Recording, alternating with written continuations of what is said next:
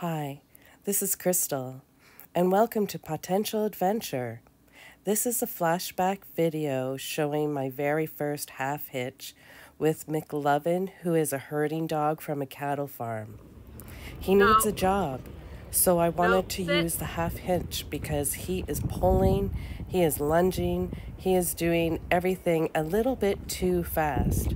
So here I am trying to figure out the ropes on how to put him into a half hitch. Eventually I'm able to control him, but it's a struggle. As long as I keep my cool and don't let him go, I'll be able to get him into this half hitch soon. He does everything to try and distract from getting tied around the belly. Now that I have the upper hand, I am able to fully wrap the rope that I bought around his belly, also doing a slip knot around his neck, which is loose. And at the very end, you will see it all coming together. I am finally succeeding at doing a half hitch on a border collie who's fresh from a farm that breeds the top cattle herders in BC. So here we go.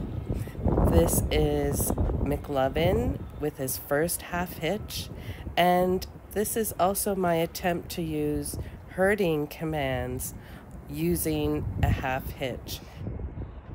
Can I unlock his genetics to bypass his separation anxiety, his lunging, his herding of people, bikes, and cars? Of course I can, but not without struggle and practice and routine. Eventually, I just end up letting him go after this half hitch practice so that he can go play with Wally.